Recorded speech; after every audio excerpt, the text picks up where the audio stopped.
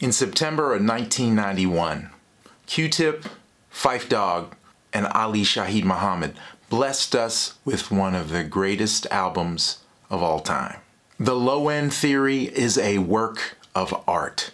A Tribe Called Quest created a soundscape that is one part funky beats, one part dope rhymes, one part jazz sensibility, and of course, that low end that made this album so magical. The engineer from this record, the great Bob Power, called it the Sgt. Pepper's of hip-hop, and I couldn't agree more. Let's take a deep dive on one of my favorite albums, The Low End Theory, the bass lines that make it great, and a few Easter eggs that you might not know about.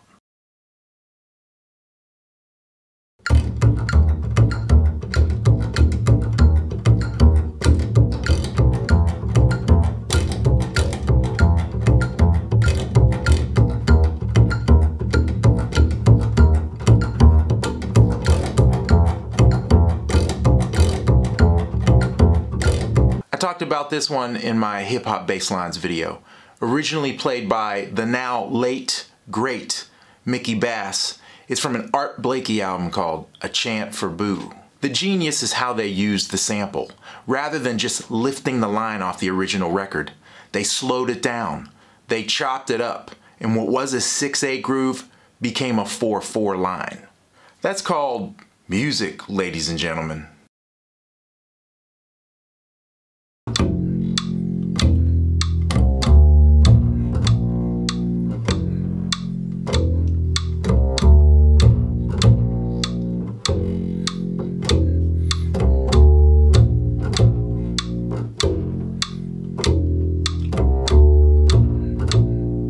This is another really creative example of sampling. It's from a Jack DeJohnette track called Minya's the Mooch, and the original player is longtime New York jazz bassist Mike Richmond. The original line was slowed down and rearranged to make what you hear on the record. I've always dug how they started the line on beat 3. When the vocal comes in, you can hear that the B flat is actually beat 1.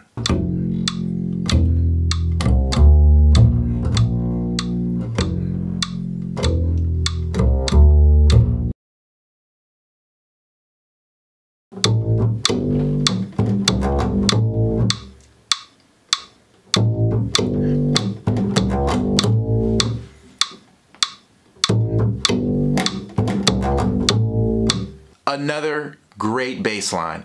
Bob Power processed pretty much all the samples that appear on this record, and you can definitely hear this bass line being run through some kind of filter. I just wish I knew where it came from. I cannot figure out where this sample originates, although I've read it could possibly be the song Melting Pot by Booker T and the MGs. Anybody out there with any ideas? Let me know in the comments.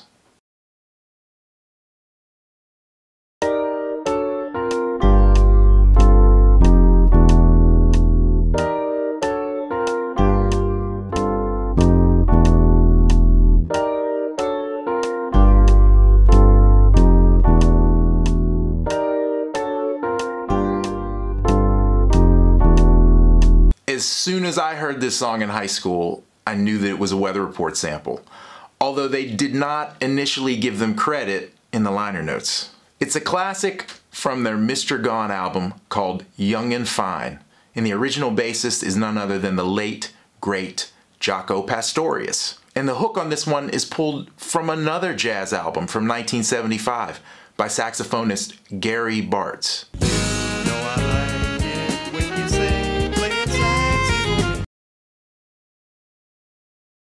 Now, this one was a very special moment for jazz and hip-hop.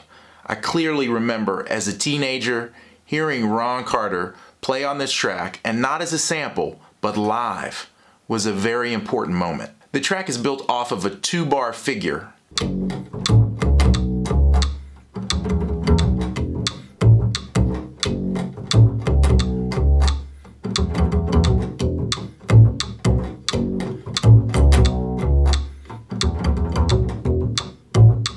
And Ron adds subtle variations to this figure each time.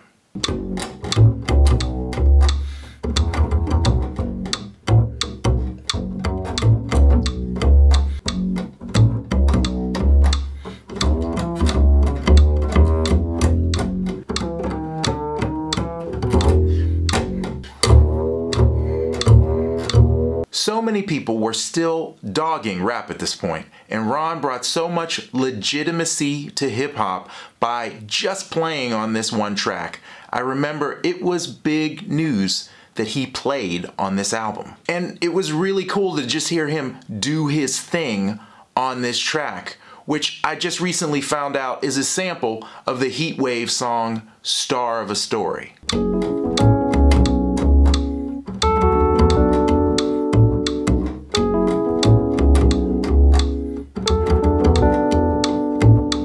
Verse 2, Q-Tip says, "Play like Bobby Bird on your back," which is a subtle reference to the sample that they use for Everything is Fair, coming up at track number 10.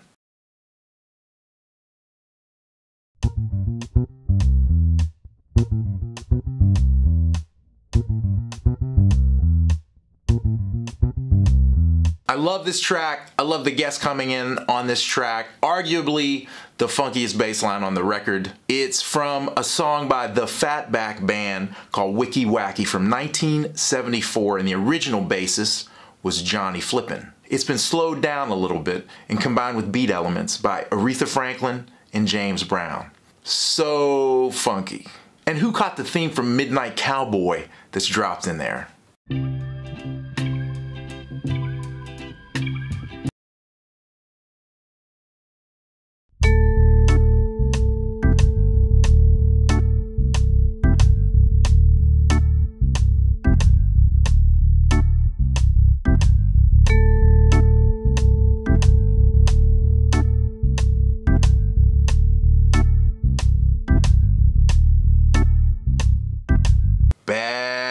This is an organ line from a Grant Green live record, and they sped it up just a little bit.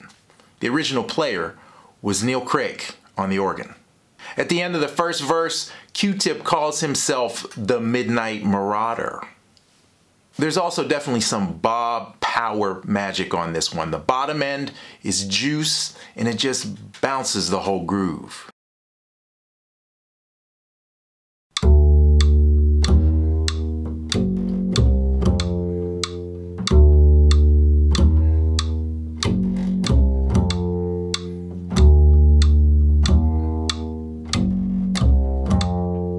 Dark. This is one of those dark, minor sounding tonalities that MCs seem to love to rhyme over. This set a tone for what we were going to hear in 90s hip hop. The sample is from saxophonist Cannonball Adderley's 1971 album, Black Messiah, and it features Walter Booker on bass and a young George Duke on keyboards.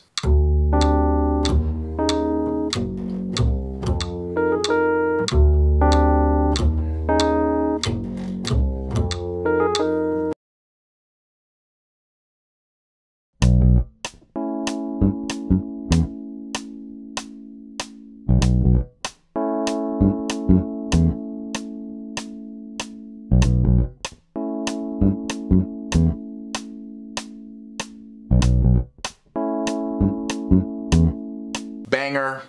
This is just genius.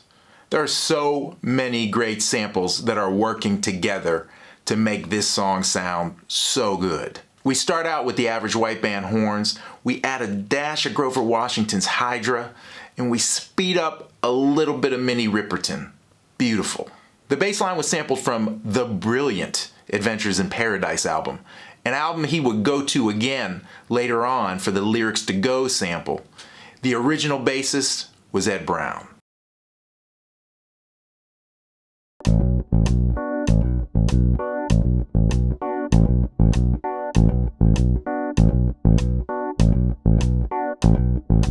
There is a reason that James Brown and George Clinton's music is so sampled. It's just unbelievably funky. You cannot duplicate that feel. This line is from a Bobby Bird track called Hot Pants, I'm Coming from 1971 that was produced by the godfather of soul himself and features the JBs backing him. This was just after Bootsy left the band, and the bass was played by longtime JB bass man Fred Thomas. It was slowed way down from the original, but you can hear how precise Fred Thomas plays. It's amazing.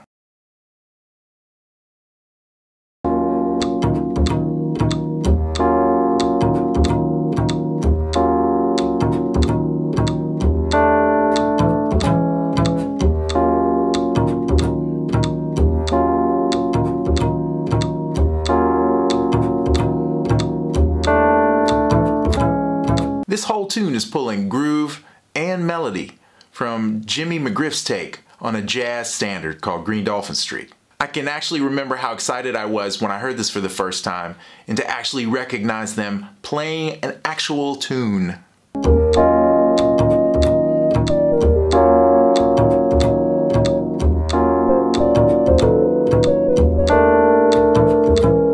It's an inspired choice, considering that the tune uses a pretty cool pedal point at the end of the phrases. And did I mention that the original bassist on this sample is the great Sam Jones? Well played, gentlemen.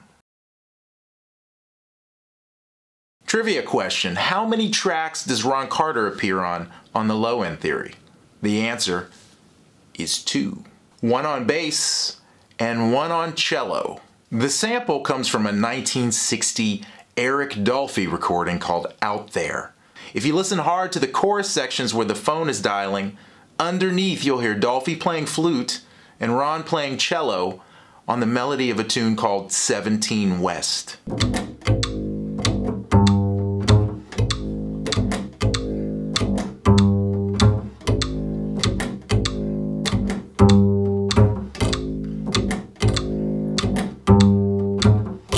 The bass line was pulled from the same track, and it's from a solo played by the great George Duvivier on bass.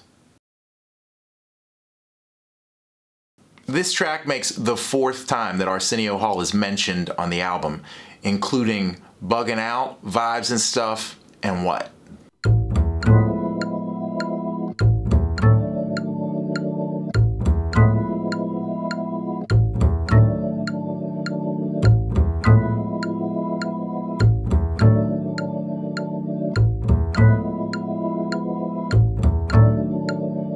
We come back to the dark tonalities again with this line. Another organ line, a sample that comes from Jack McDuff and his tune Obligato. This was about a 17-second section of the song that they built one of the most iconic hip-hop tracks of all time on. It's slowed down and beefed up a little bit, and it perfectly complements every rhyme on top of it. I remember seeing Tribe do this on the Arsenio Hall show, which was kind of like my generation's version of the Beatles appearing on Ed Sullivan. Low End Theory changed the game. It set a standard. The marriage of hip hop and jazz, the artistry of the samples, the bottom end that brought it all together.